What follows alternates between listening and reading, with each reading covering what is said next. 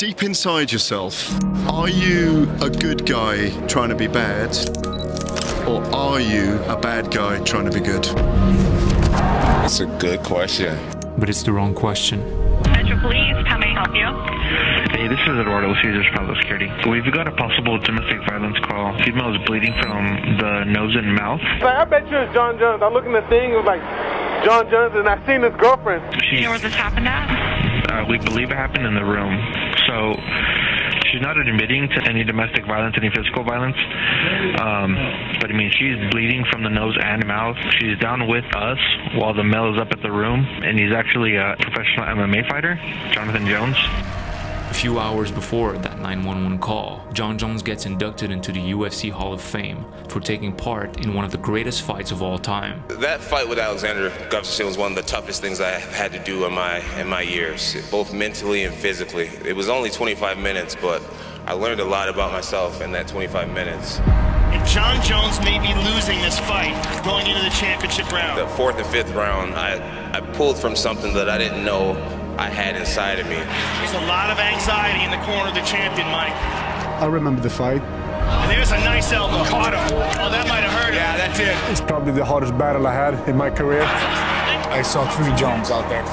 Gustafsson is hurt. And he looks for the spin again. Gustafsson's busted up now. Final seconds of the round. Flying knee. Jon Jones is such a beast. Winning over Jon Jones is bigger than taking the belt. Incredible fight.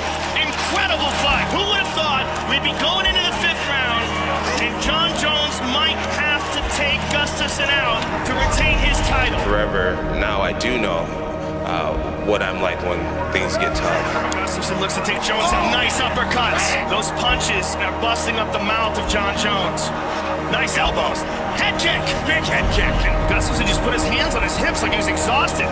Another head kick. Both of these guys are pushed to their limit in this fight. Spinning elbow from Gustafsson. Hands up. Hands up. 30 seconds. There's a head kick again. And another one. Incredible. And an elbow. They're going to go the distance. Flying knee by Jones. Wow. That might be the greatest title fight in the history of the light heavyweight division. His victory against Gustafsson solidifies the Jones family as one of the most prolific in American sports history. The same year, his older brother Arthur wins the Super Bowl, while his younger brother Chandler plays his second season with the New England Patriots. This is about $1 billion to one shot that one family would produce a Baltimore Raven and a young stud New England Patriot. How do you explain that all three of you came from the same household? Grew up in the inner city of Rochester. It's a really small town, and We share the same bedroom, all three of us. Yeah, we share the same bedroom. Oh my God! I'm the middle as far as age, but when it comes to size, I'm the smallest by far of my brothers. So I've been getting my butt kicked since I was a little boy. Chandler and Arthur was always exceptional. You know, they were always the captains of the football team. I was always like third string. My freshman year wrestling, my record was 5-35. I got my butt whooped. I was never the strongest, never the fastest, never had the best physique. I thought, though, they called you Bones because you broke people's bones, but apparently they said it's because your brothers used to call you Skin and Bones? Yeah, I was so skinny. My wrestling coach gave me the nickname of Bones, yeah. no, it's just always been a great competition growing up to be the best. And Everything was a competition. You know, we were running around the house. Who could open the refrigerator the fastest? Who can drink the most milk? But they'd be so mad. They come home, there's holes in the walls. furniture broken. The foundation of the couch is cracked. Beds are broken. Right. This scar in the middle of my forehead, it's from this guy. I got one too now. My father actually bought a wrestling net and put it in our basement just so we wouldn't break furniture. When we get home, as soon as we get home, we would take our backpacks off and we would go in the basement and we'll just get 5-minute rounds apiece and we'll just wrestle. My dad's a great guy. You know, he's a pastor. Him being a spiritual leader, he really taught us the importance of faith and belief. I felt growing up he was always a little harder on me. We looked a lot alike and we had the same personality, so we would butt heads a lot. He was a guy who was so passionate about us succeeding in sports to the point where he made wrestling this competition for us, where he would give us $6 if we got a pin, $2 if we won, in the finals. My mom was really the bully of the family. That's where John get it from. She's the strong one of the household. I think she wears the pants. My mom always taught us one fight, we all fight. So we jumped a lot of people growing up. Dude, I got my butt kicked when I was a lot younger. a kid named Leonard. He came over, double leg dived me. My head hit the concrete so hard that my eyes started watering. This guy ground and pounded me. And then my mom was such a saint. She came outside and gave this boy a big old hug and was like, oh, wow. The thing is, doing that, baby. No one believes that guy. I remember from a young age, she's always kept us in the soup kitchens at our church, you know, feeding the homeless. And, you know, I always remember her helping out a lot of women who dealt with domestic violence. And You said he's a professional MMA fighter? Yeah. And she's in security holding right now? No, she's on the casino floor, and she has three young girls with her. She's refusing medical? Yeah. Okay. Oh, man. So humiliating. I got the Hall of Fame tonight, and then you're going to put me on this by walking down the street. Humiliating my Hall of Fame night. You're f***ing nerd. I hate you. I hate you. I hate you. I hate you. You fucking nerd.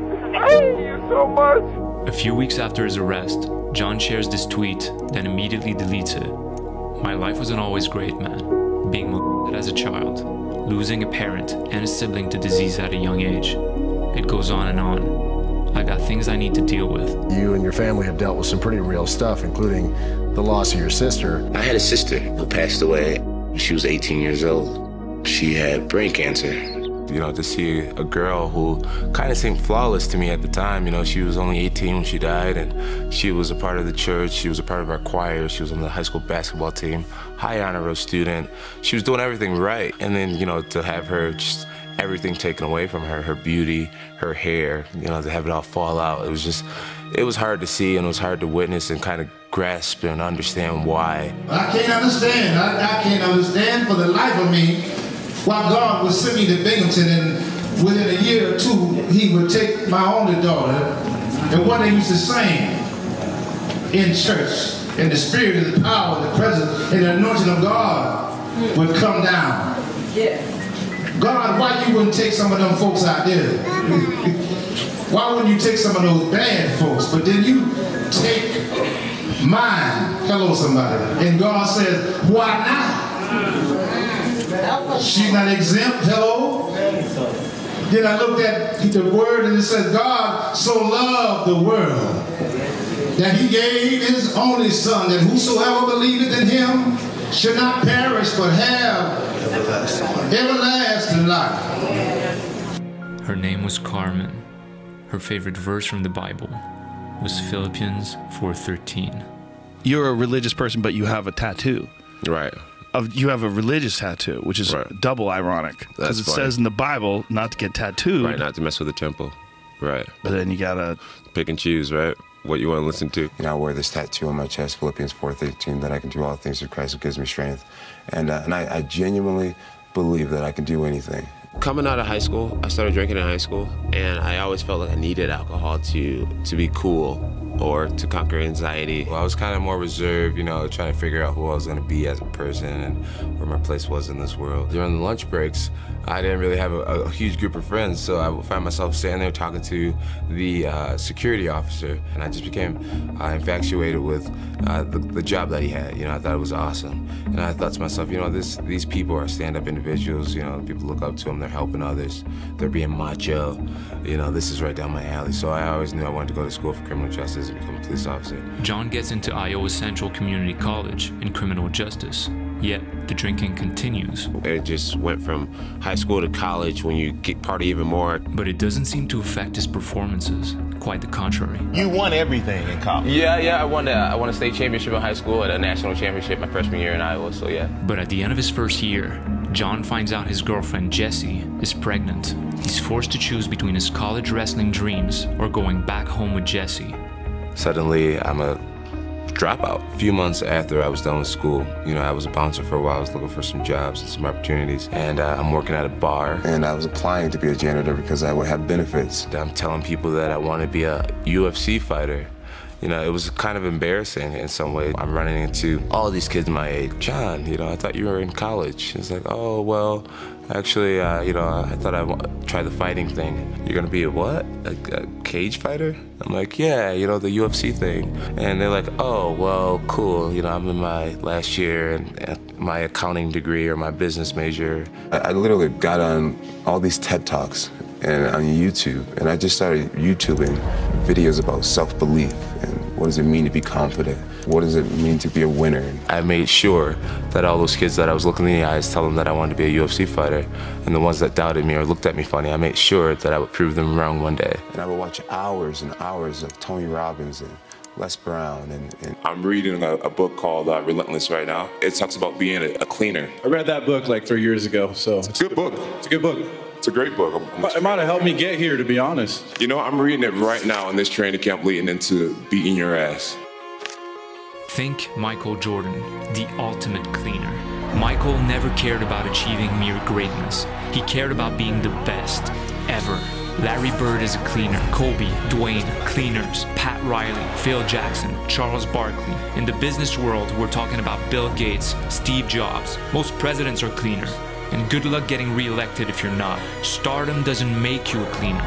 Winning does. And not just winning once. You have to be able to do it again and again. Here's another cleaner. AG1. You don't need to be an athlete to be a cleaner, but you do need to feel healthy and ready to go. That's why I drink AG1 every single morning before I get to work. I mean, Joe Rogan is a cleaner. I love Athletic Greens. Andrew Huberman is a cleaner. I've been taking Athletic Greens since 2012. And I've been drinking it since 2020, so what's all the fuss about? AG1 is a daily foundational nutrition supplement. It supports the health of your whole body. It's a science-driven formulation of 75 high-quality ingredients that support your brain, your gut, and your immune system. It's an easy daily habit. And although I spend most of my days editing behind a computer screen, it helps me feel focused and energized and puts me on track to have a productive day no matter what. I also love the taste. Just give it a shot and see how it makes you feel. Go to drinkag1/Patrick Gavia to get started on your order. AG1 is gonna give you a free 1-year supply of vitamin D3 and K2, as well as 5 free travel packs with your first purchase. Thanks to AG1 for sponsoring this video now. Let's get back to it. All of it has happened so fast. 1 second I was pregnant and we had no clue what we were gonna do. And the next second he's stepping into the cage for his very first fight. I made it to the UFC after only training for 4 months, which is really uncommon. And the moment they said, and the winner is Jon Bones Jones, I got my hand raised. And I was just like, wow, I just beat somebody in the UFC. You know, I can do this. I can make a future for myself. He was an eager student. You know, Jon just wanted to learn. Very big imagination, very eager to be the guy. You know, I remember we went out one time and he's like, oh man, what is it like to have, you know, people come up to you and want to take pictures? And I'm like, one day you'll find out, you know, it's so super ambitious. Very ambitious. Curious, was he humble? Yeah, he was humble. He was confident. But confident. I remember walking through Mandalay Bay. I talked to one of the guys, I think on the PR staff, and he's like, right now I'm escorting you to your room and you don't, no one knows who you are. And he's like, you know, one of these days people are gonna swarm you when you walk through this arena. He's like, people are gonna know who you are one day. And I was just like, yeah. He's like, yeah. So he's like, trust me, you just wait. You know, growing up, I always looked at, you know, Michael Jordan and like Tiger Woods before his controversy. I looked at these guys as being the ideal champion. I have a goal and I have a dream in the sport, and that's to make it to the very top of the ladder. Being some sort of leader and a role model to, you know, younger athletes who want to do the same things or similar things. Now that we're, you know, adults, you know, we're still competing at everything we do to be the best, and you know, we work hard every single day to outdo each other. I ain't done yet now. The New England Patriots select Chandler. We in Times Square right here, and I'm feeling good. I'm feeling like $1 million right now. A lot of times people have a hard time finding what their true purpose is on this planet. I think it's the highest blessing to know what you're meant to do in this world.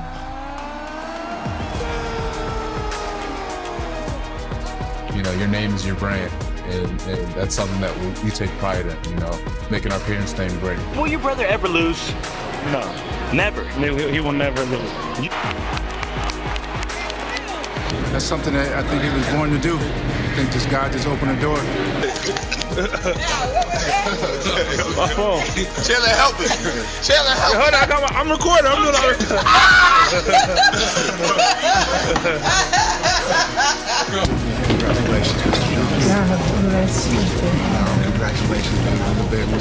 When you're a cleaner, you have a dark side that refuses to be taught good. Jon Bones Jones was arrested and charged with a DWI early Saturday morning. Police say Jones was behind the wheel of his 2012 Bentley, which crashed into a telephone pole. Jones admitted he was driving drunk. Do you know the story of Dr. Jekyll and Mr. Hyde? A respected upstanding doctor discovers a potion that temporarily turns him into a dark, sinister predator. Jekyll lives quietly by the rules. Hyde acts on impulse and instinct. Hyde does whatever he wants and doesn't care about consequences or whom he has to destroy in the process. Jekyll lives by the light. Hyde exists in the dark. And those instincts can only come out when that dark side is allowed to surface. I don't know if there's a better example than Tiger Woods, whose now famous dark side led him to become involved with a dozen or so women who were not his wife. Tiger had done such a good job of wearing the mask and hiding his dark side that people were just blown away by the revelation that Jekyll was smiling for the camera and making the commercials, and Hyde was handling everything else. Once the story came out, his career began to deteriorate in every way conceivable. His dark side evaporated. That kind of energy simply can't survive in the light unless you're willing to stand up and say, yeah, so what? And you go right on doing whatever you were doing. That's how you keep your dark side dark. Deep inside you, there's an undeniable force driving your actions. The part of you that refuses to be ordinary. The piece that stays raw, untamed. The kind you keep in the dark, where you crave things you don't talk about. From the earliest age, you were taught those things were bad. Don't touch, don't look, don't say that. So you stuffed them away and learned you shouldn't want them. But instead, you just crave them more. That's who you are. It's not bad, it's not good. It's just your natural, untamed instinct telling you what it wants and driving you to get it. Sex, money, fame, power, success. Whatever you crave. Sex, money, fame, power, success. Sex, money, fame, power, success. Whatever you crave.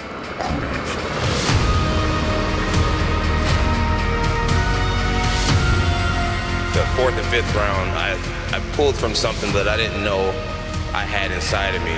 The dark side is your fuel, your energy. It excites you, keeps you on the edge, recharges you, fills your tank.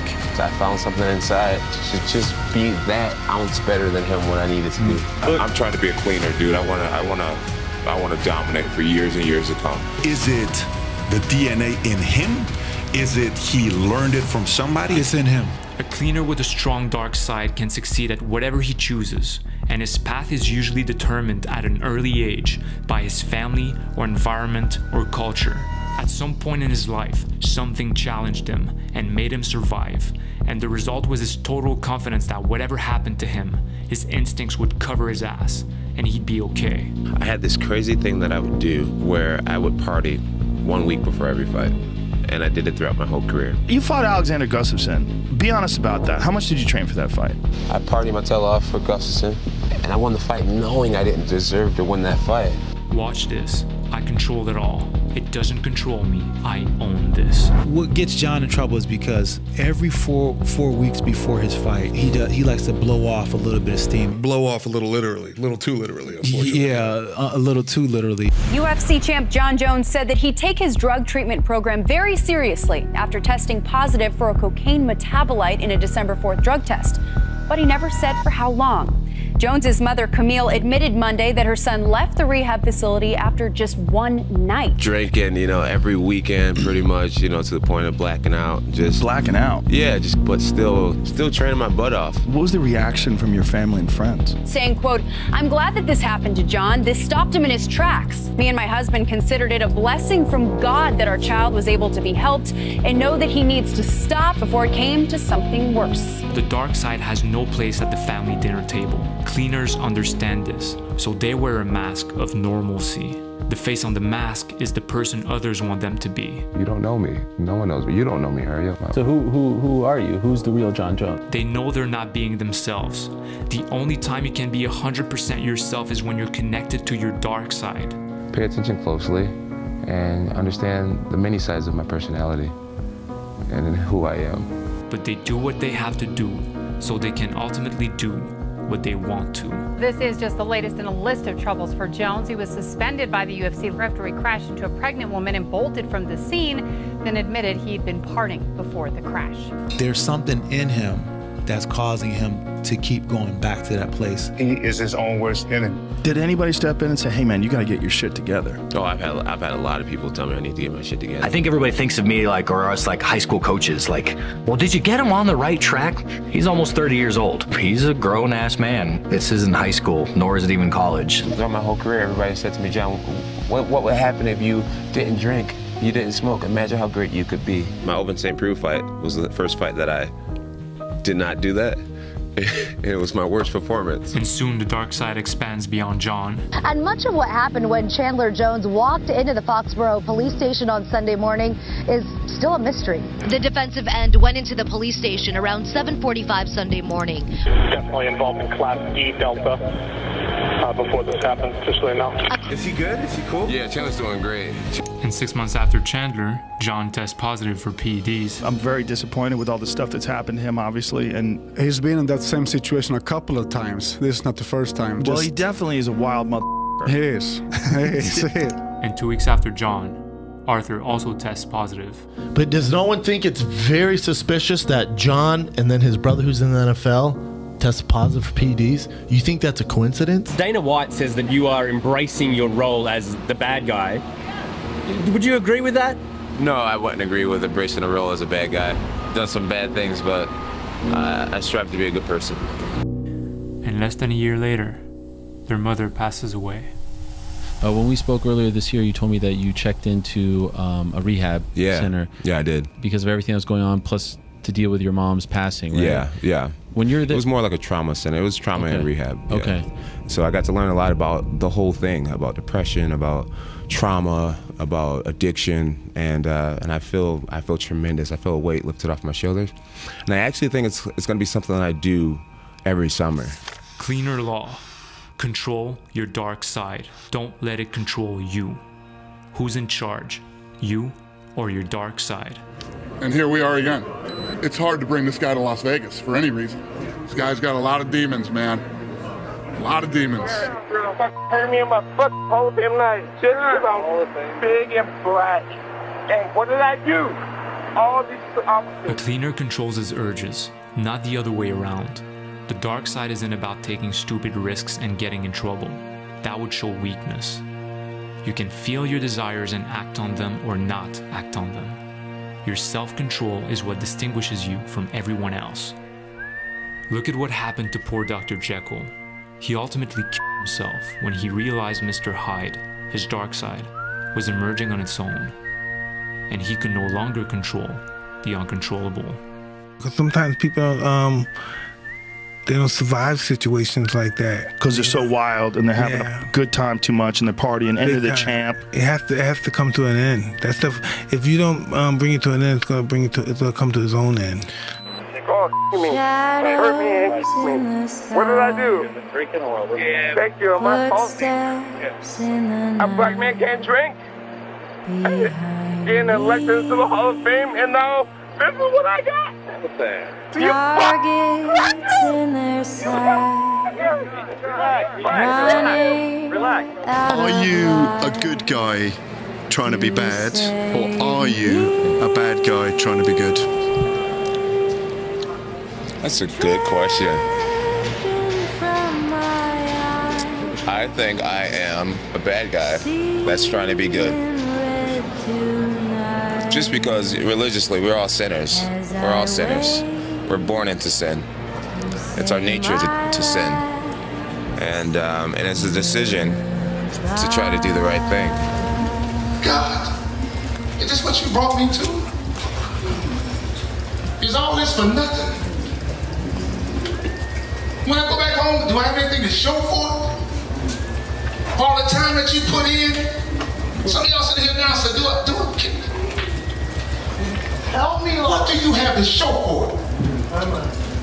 I came for my Hall of Fame ceremony, and I'm black, and I have my friends, and I did nothing to you. And I'm not, it was at a ceremony with a Hall of Fame person. I'm not gonna answer your questions no more, you fuck. I'm trying to get high with these young kids. It's time to come on in.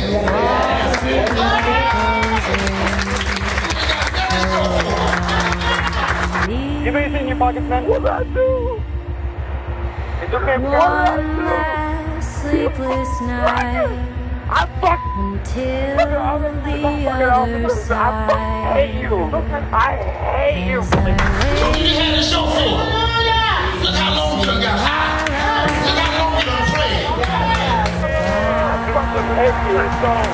You ain't got nothing to show for it. You in jail, you can't vote. You spent all your time in jail.